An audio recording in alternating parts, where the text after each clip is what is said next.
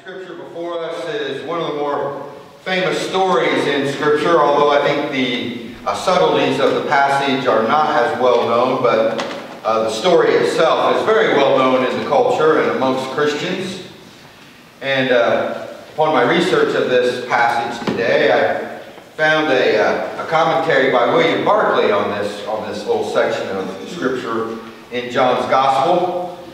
And from him I found the title, Our New Exhilaration.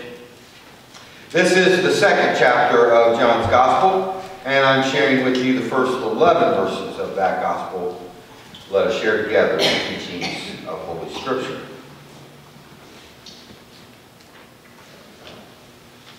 On the third day there was a wedding in Cana of Galilee, and the mother of Jesus was there. Jesus and his disciples had also been invited to the wedding.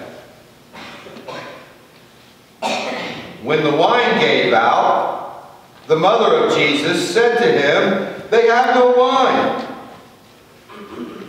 And Jesus said to her, "Woman, what concern is that to you and to me?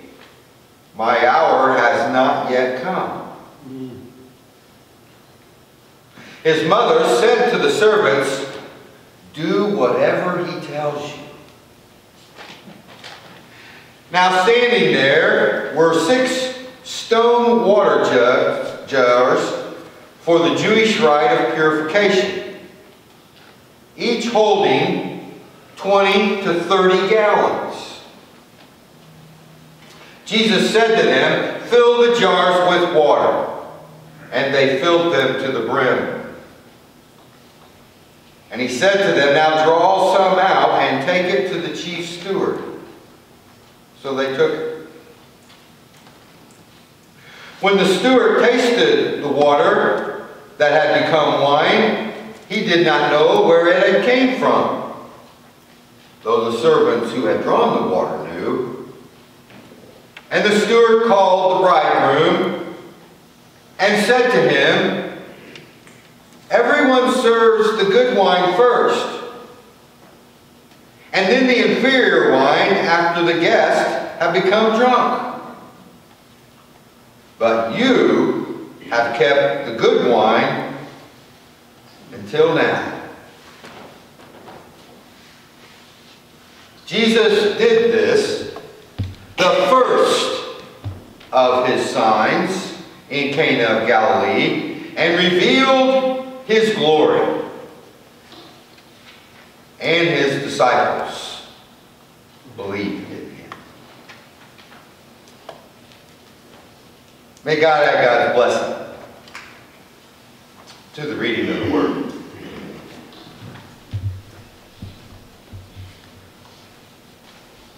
When I was struggling as a young boy growing up to try to complete a task in life, I would often have difficulty and go to my dad and ask for his help. And one of the phrases that he often would say to me, it was always kind of a puzzling phrase, but sure it's one you've heard, "There's more than one way to skin a cat." Amen.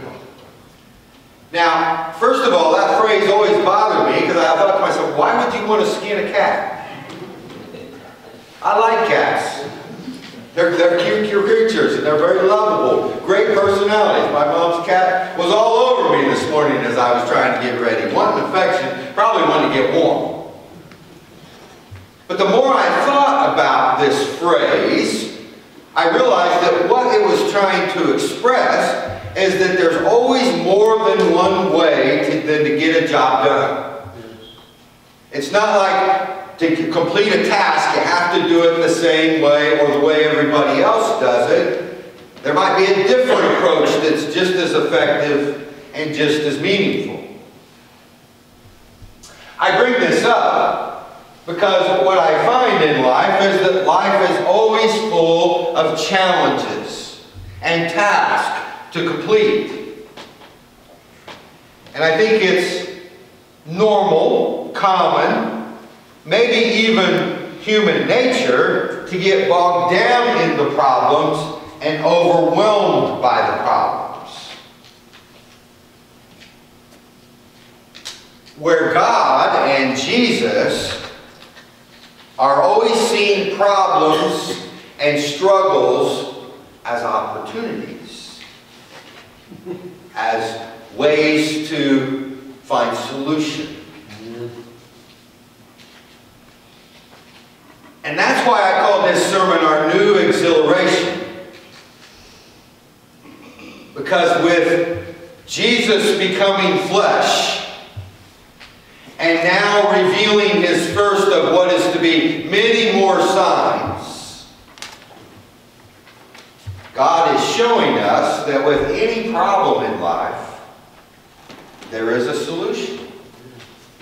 In fact, with every problem in life, there is an opportunity. Do we see those opportunities? Do we focus on those solutions? No, I'm just like everyone else. Sometimes I get overwhelmed by the problems. And all I see is problems. But I can tell you this from my own personal testimony, is that when I'm looking for solutions, is when I find contentment and joy and happiness and peace. It's when I'm in that search to try to fix a problem is where I feel like God is with me. Amen. And when I'm focused on just the burdens of life is when I feel alone. There are many ways to fix the issues that are about us in life. But you don't get that from our governments. Well, some of them. But our media, from our social interactions on the internet. Rarely do you see individuals and groups of individuals helping with solutions to problems. Mostly what you hear is all the problems.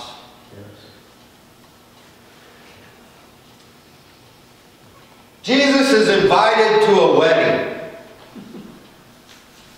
And this wasn't a teetotaler wedding.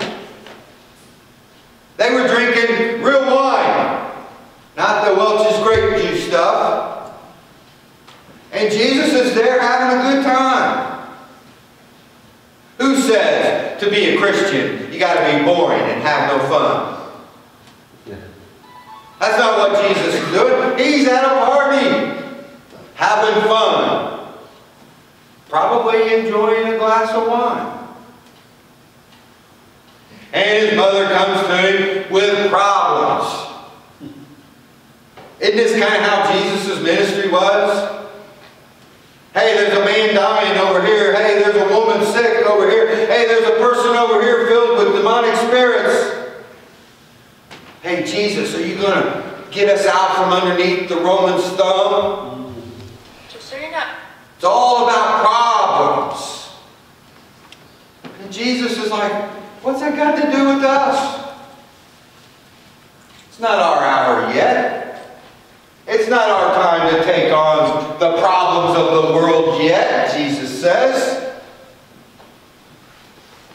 But what I find missing in this cute little passage of John's is that immediately after sharing that with his mother, it almost like he rudely dismisses her. Mom goes to the servants and says, do whatever he tells you. Amen. What a great advice for life. Do whatever the Lord tells you. But obviously, from the conversation, we've missed something in the passage, because it sounds like Jesus isn't going to do anything about this wine issue. And yet Mary knows something's brewing. Maybe it's that woman's intuition thing. Maybe that's that motherly intuition thing. But she goes to the servants, telling them to do whatever Jesus tells them. Like something's going to happen. Sure enough, Jesus goes to the servants and tells them to find these jars of purification, 20 to 30 gallons each, and fill them to the rim. I thought just taking the conservative estimate, saying each one was 20 gallons times 6, that's 120 gallons of wine. You think my sisters could do that? How much wine in one night? They love their wine. That's a lot of wine. 120 gallons. That's the conservative estimate. A lot of gas. A lot of gas. There you go. A lot of gas. In a big way. And this wine is the best wine. Yes. Jesus didn't mess around with arguing about the root of the problem, the nature of the problem, where the problem was going to go. Jesus looked for a solution of a little minor manner, we might say, in the big scheme of things. A wedding reception is out of wine. It got me thinking. So Adam and Eve didn't do what the Lord told them to do. Amen. God found a solution. Humanity went off the deep end and was full of evil. And God went to Noah and said, build an ark and we're going to start over. God told Abraham that he was going to be the father of many nations, more descendants than stars in the heaven or sea, sand on the shore. Yes. And yet his wife was barren. Joseph had no respect among his brothers. They hated him so much that they threw him in a well and left him for dead. And God guides Joseph to Egypt, and he ends up being the saving grace for the people of Israel. The people go to Egypt to live, and they become slaves. And have been enslaved for generations. When God hears their cries, Scripture says, and brings to this planet Moses. Yeah. But Pharaoh wanted to kill all the little kids. So what does Moses' mother do? Hides him in the river amongst the reeds, where he's rescued by the Pharaoh's daughter, and who later grows to be a man with enough courage and strength and godliness of spirit to stand before the most powerful man in the world and say, let my people go. Amen. Solutions. You see? Solutions. Not all just problems and slavery and issues and family dissension and evil. No. The Bible is about solutions. We couldn't live up to the law. Either we couldn't or we wouldn't. I think we have the potential to live up to the law within us, but for whatever reason, we each and every one of us fall short, and we needed redemption. Yes. Oh, God just could throw all of us in hell, right? Yep, you fell short. There's another one. Send them the other way. No. God sent His Son. And His Son creates the solution for each and every one of us. Mm-hmm. Life is hard, especially with a worldwide pandemic. This makes it even harder. But even without that in the midst, seems like every week there's always a new problem cropping up. Seems like every month there's new issues to deal with. Do we want to focus on how horrible life is, and how unfair, and how we're all a victim. No. No. If we're going to be Christ-like, if we're going to be God-like, we should be looking for solutions. Amen. And really, when you think about it, solutions are opportunities. Problems are opportunities. An opportunity to show God's glory. Just as Moses did, just as Abraham did, just as Joseph did, David, and Jesus, God's own Son. Amen. And when we Christians walk through the world complaining about how horrible and rotten and full of issues and problems it is, we're not witnessing to God's glory. We're falling into the same trap of the world that is around us. Instead of looking for solutions.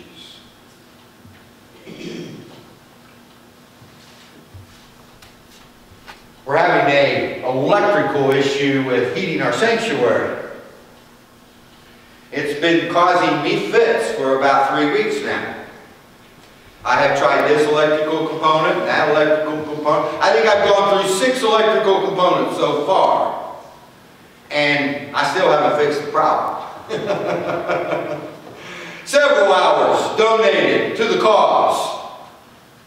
I can give up. I can say, well, that's beyond my abilities.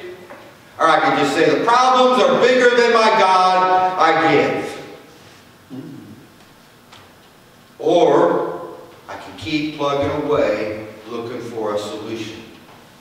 Looking for the fix. Looking to make whole and right again. It's the road we all walk on, brothers and sisters. Jesus chose solutions. When the wedding reception was out of wine, he made some more. When the woman had been bleeding for 30 years, he fixed her. Yes. When Lazarus passed away, he brought him to life again. And when the world needed a Redeemer, he died on the cross for us. Amen. To every problem, there is a solution. Because with God, all things are possible. Amen.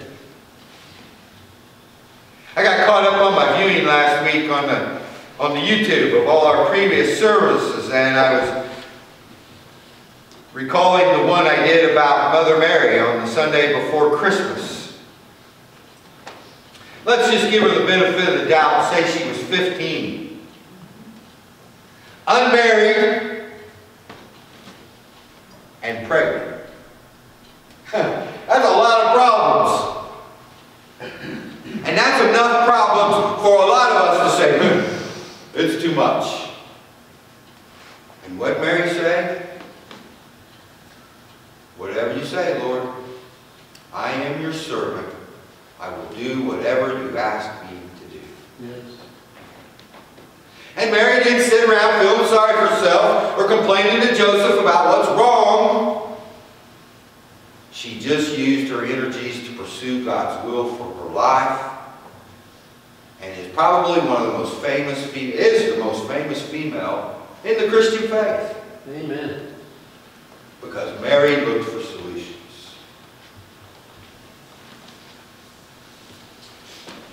I still think of that old Barbra Streisand song in the 60s, What the World Needs Now is Love, Sweet Love. And that's true. But what the world really needs right now is solutions. Not other complainers defining what the problems are. We know we got the problems. But where are the problem solvers?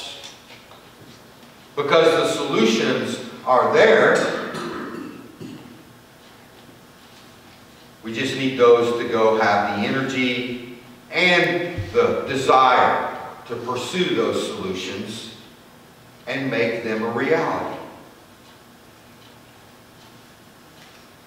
I I call this a new exhilaration because God was doing something new with us. He was showing us that no problem was too big for any of us. This was a new beginning for God in the sense that He became flesh and one of us, and was born into a world full of problems.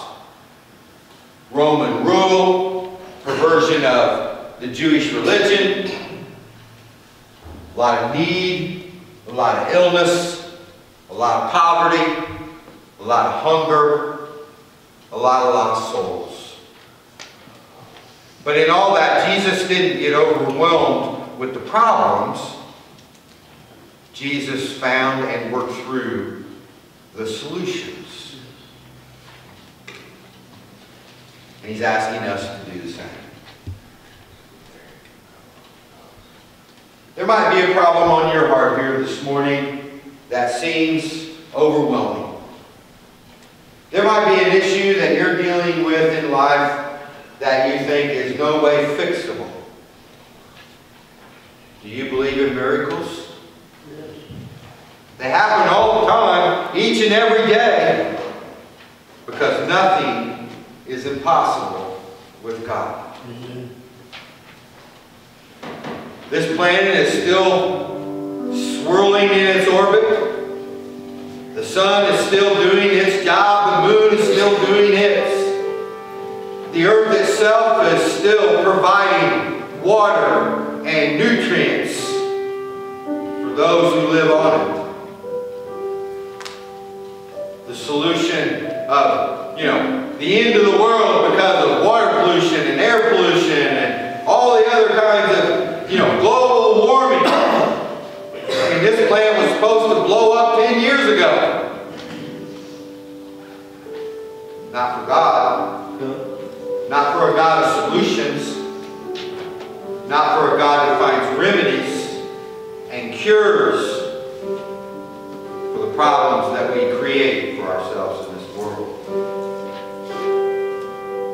Give God your issues and problems and allow Him to help you search for the solutions. And when you overcome, you can join the throng of saints who said, yes, we too were able to overcome. Sometimes it takes a miracle. Sometimes it's much smaller and much more subtle. But when it came to saving our souls, cleansing and making us whole, it took a miracle of love and grace. Amen. Our Lord and Savior, Jesus Christ.